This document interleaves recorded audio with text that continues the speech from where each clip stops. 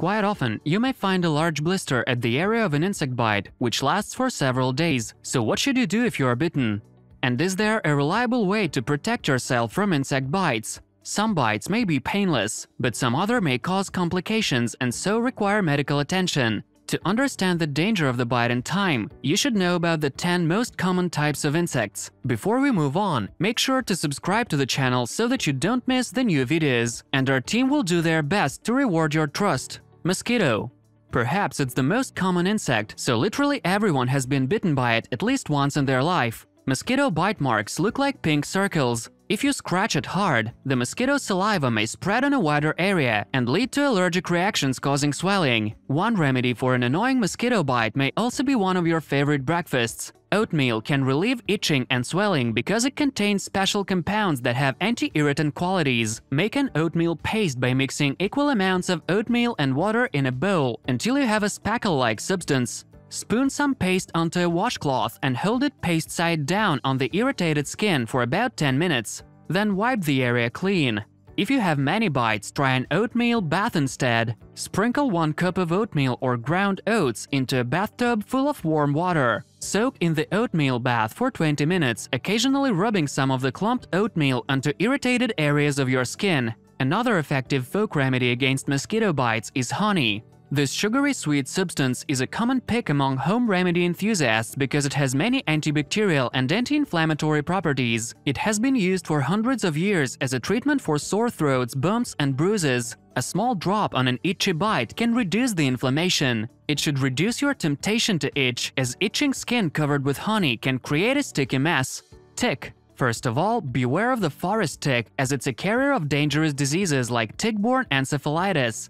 A person bitten by a tick may not feel the bite immediately. Sometimes the signs of it appear only a few days later. If you see redness and a black or red dot at the area of the bite, then you should immediately visit your doctor. If you cannot do it right away, there are several ways to remove a tick at home. First of all, the tick can be pulled out with a string. Make a small loop, put it over the body of the insect, and then pull it out, moving it gently from side to side. Another method is to use tweezers or a special clip for removing ticks, which can be purchased at the pharmacy. When using the instruments, make sure that the body of the insect doesn't rupture during the extraction. Then the area of the bite should be treated with any antiseptic. Fly. A fly bite not only causes intense pain and the appearance of a red spot, but also poses a great danger to human health. Fly bites need to be treated fast, as the insect may be a carrier of tularemia, also known as rabbit fever. The symptoms of this dangerous disease are skin ulcers, headache, and as the name suggests, fever. Right after the bite, to prevent serious negative consequences, it's necessary to take preventive measures. The wound should be immediately rinsed with water and treated with antiseptic solutions such as hydrogen peroxide or chlorhexidine. Bee. For most people, a bee sting is just a small nuisance. You may experience temporary sharp pain, swelling, redness, warmth, and itching at the sting site, but no serious complications. But if you're allergic to bees or you get stung multiple times, bee stings can be more problematic. They can even be life-threatening. When a honeybee stings you, its stinger is released into your skin. This ultimately kills the honeybee. If a bee stings you, it leaves behind a venomous toxin that can cause pain and other symptoms. Unless you're allergic to bees or experiencing signs of a severe allergic reaction, you can treat most bee stings at home. If a honeybee stings you, remove the stinger immediately with the edge of your fingernail or the edge of a credit card. This helps curb the amount of toxins released into your skin. Wash the sting site with soap and water. Icing the sting site is the most effective way to reduce venom absorption. It also can help reduce swelling. Most home treatments for bee sting symptoms are not supported by scientific research, yet they've been passed down for generations. Such home remedies as honey, baking soda, or apple cider vinegar may help relieve bee sting symptoms.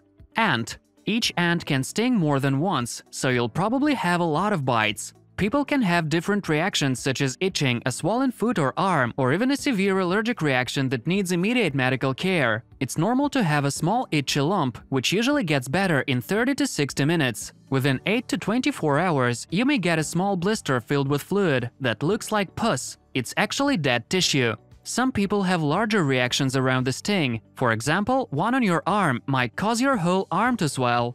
If you're okay apart from that, you can start the following treatment on your own and then see your doctor. Use an ice pack or put the ice in a towel to ice the sting off and on, 15 minutes on, 15 minutes off. Don't put the ice directly on your skin and don't use heat. Raise the part of your body where you got stung to reduce swelling.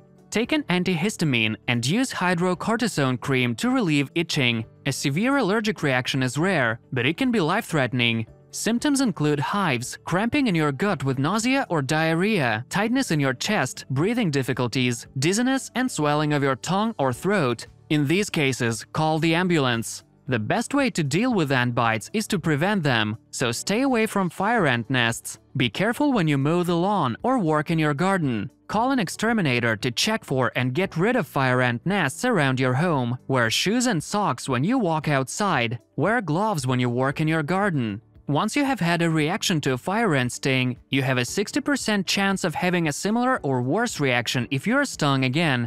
Wasp.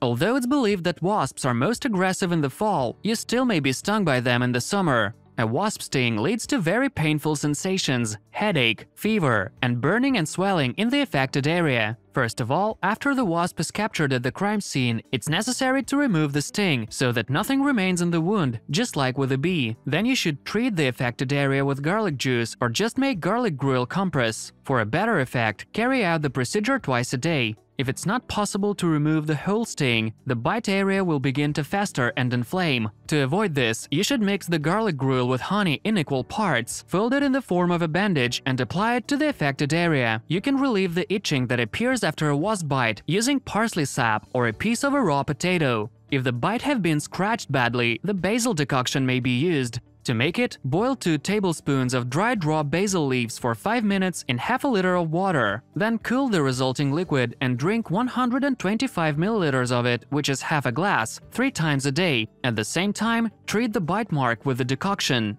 You may even add it to the water in your bath, since it will have a beneficial effect on your general condition. Horsefly. If you're unfamiliar with this pesky insect, these are large dark flies. They're most active during the daylight hours, particularly in summer. You can generally recognize a horsefly by its size, about an inch long.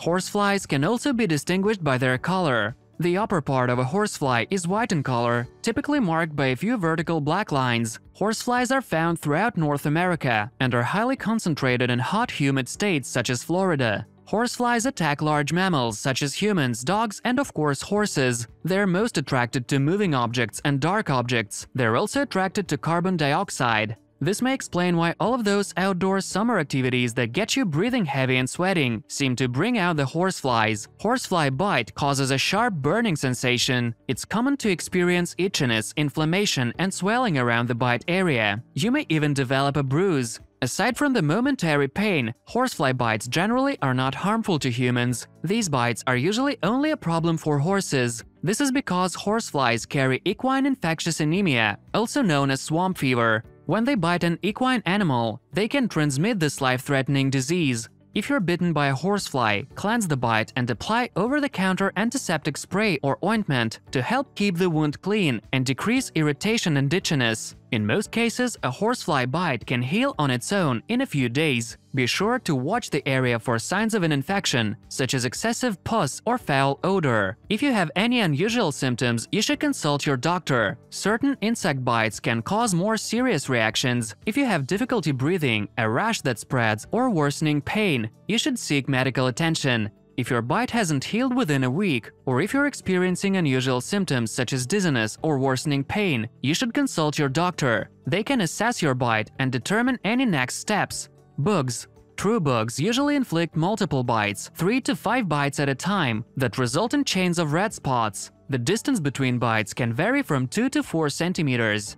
As soon as bug bites are found on the body, first of all, wash the affected skin area with cool water and soap or a solution of soda. It will relieve the itching. Then place an ice cube on the affected area. Treat the skin with parsley sap or a potato decoction. Areas with bites may also be treated with garlic juice, which will prevent swelling and relieve irritation. The other folk remedies that may help are dandelion stalk, bird cherry, fleawort sleeves, and cut onion. Flea. Flea bites are pretty distinctive. They look like small red bumps in clusters of 3 or 4 or a straight line. The bumps remain small, and like mosquito bites, flea bites are very itchy, and the skin around each bite may become sore or painful. You may experience hives or develop a rash near the site of a bite. Scratching a lot can further damage the skin and potentially cause a bacterial infection in the area of the bite. Avoid scratching if you can. Monitor your bites for signs of an infection, including white top blisters or a rash. For humans, the risk of contracting another disease from the flea is very small, yet bacteria can get into your body through the bite and cause an infection, especially if you scratch it. An infected bite will turn red, warm, and it may release pus. Flea bites can also cause an allergic reaction in people who are sensitive to them. Symptoms can range from raised welts on the skin to breathing difficulties. Flea bites will go away without treatment. To relieve the symptoms of flea bites, try over-the-counter anti-itch creams and antihistamines. Avoid scratching the area. If you notice any signs of an infection at the bite site, such as white pocket or rash, make an appointment to see your doctor. Lice.